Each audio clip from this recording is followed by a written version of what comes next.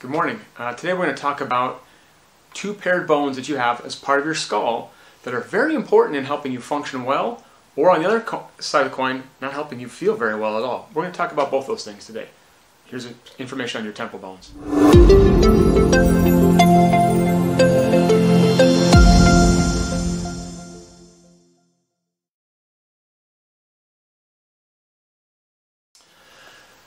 So your temporal bones are part of your skull. You have a right temporal bone and a left temporal bone, and they sit right here on the outside of your skull.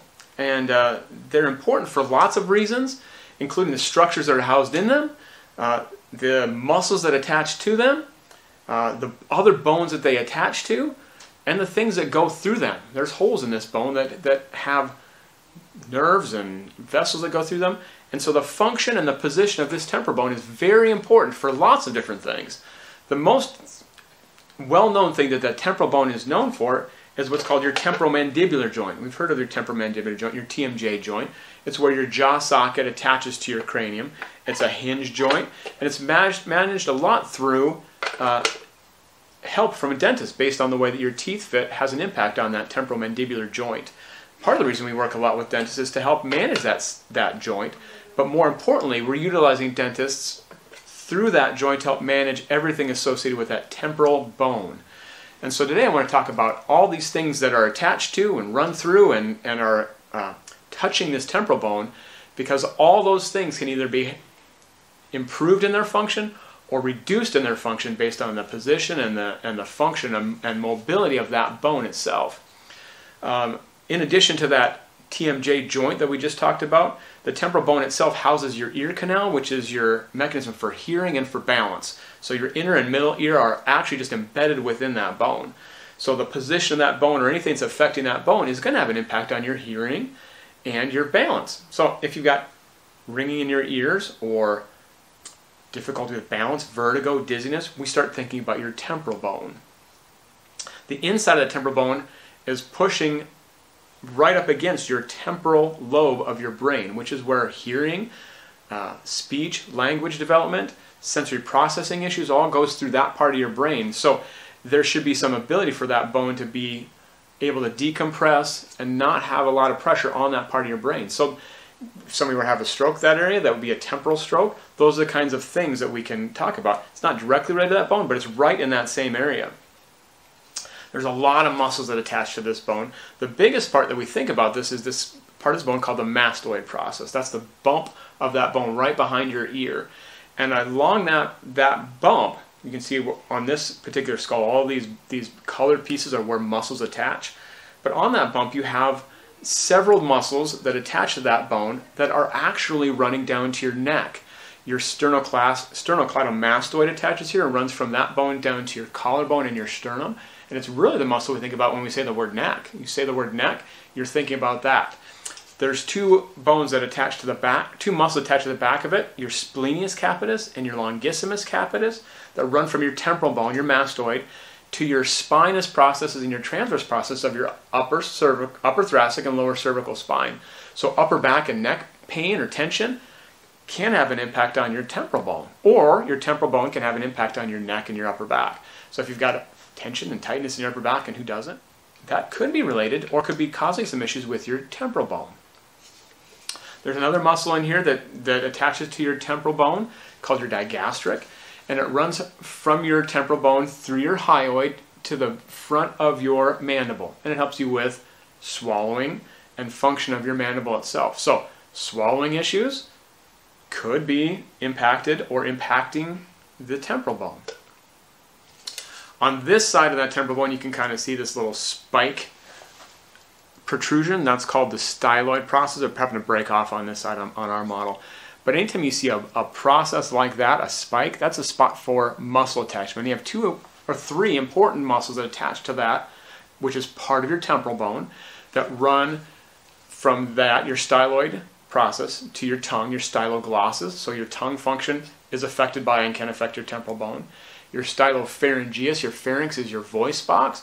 So voice issues, vocal cord dysfunction, has muscles that attach to your temporal bone.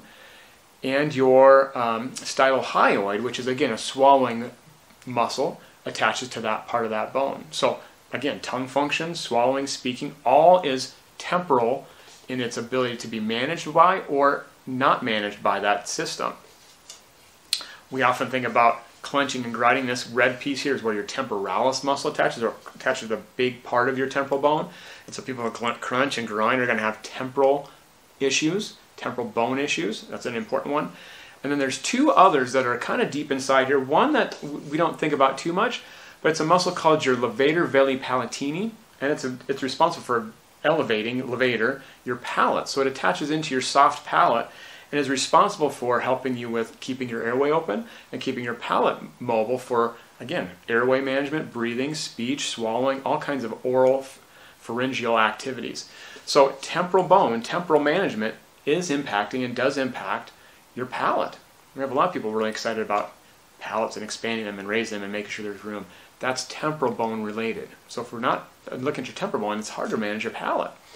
And inside that temporal bone, again, in your ear canal is a muscle called your tensor tympani. It's a muscle that helps control the tension of your eardrum. And if it's not managed well, it can give you tightness on your eardrum, which can either make you really hypersensitive to sound or give you a constant ringing or buzzing in your ear. So tinnitus activity could be related to temporal bone dysfunction. So any of those other things that we talked about could all have an impact on the ringing in your ears. Swallowing issues, speaking issues, neck issues, all can impact each of those different symptoms. So that's both sides of the coin. We can manage it well and help those issues, or we can not manage it well, and those things can impact all each other. Indirectly, as far as bones that attach to this, so if this bone is moving, it obviously has impact on other bones around it. One that it impacts is your occiput bone. Your occipital bone is the base of your skull. This hole on your occipital bone is where your brainstem comes out and your spinal cord comes out. And if that area is not managed because of some temporal issues, because there's a relationship there, you could get some brainstem issues. That's called dysautonomia. These muscles attached here, if they get irritated, those are called headaches. So if you have headaches and upper neck tension, dysautonomia, that can be all temporal related.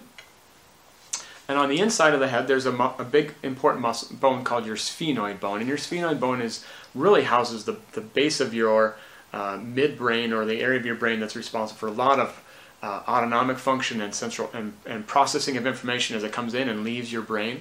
And if that bone is not managed well, you can have all kinds of dysautonomic symptoms. And of course, the top of your skull is associated with it. And then this bone called your zygoma bone, which is your eye socket, is also impacted by your temporal bone. Lastly, I want to talk about some holes that run through that bone. There's a couple of them that when we start thinking about it, become important. One is called your jugular fossa. You've heard of your jugular vein. It drains the blood out of your skull. It runs directly through your temporal bone, along with 3 cranial nerves. Cranial nerve number 9, number 10, and number 11. 9 is the cranial nerve that controls your tongue.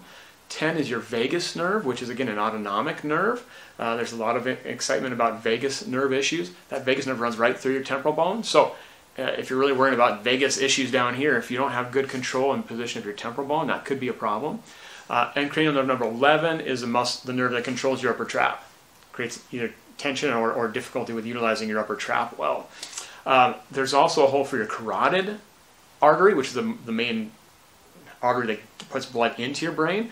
And along with your carotid artery, you have 2 more cranial nerves, cranial nerve number 7 and number 8. 7 is your facial nerve, innervates your face, gives you feeling and sensation and muscle activity in your face. If you've seen somebody with Bell's palsy, they have a drooped face because of issues with the facial nerve. And then number 8 is your vestibular cochlear nerve, which is, again, control of your hearing and your balance. Again, all related to that temporal bone, both in the structure and also now in the nerve function. And as we talked about, that eustachian tube and your ear canal is another one. So as we think about all these things, the muscles that attach here that run to all these various locations, the bones that attach to it, the structures that course through it, and the things that are attached to it, getting good management of those temporal bones through your jaw, which is why we utilize a lot of dentists, your mandible, the muscles that attach to it, which are your neck muscles, your swallowing muscles, your speaking muscles, and the ability to manage balance between the two sides, which is what we talk about with a lot of things, is all important for all those different things that we talked about, looking at both the good and the bad, both sides of those coins.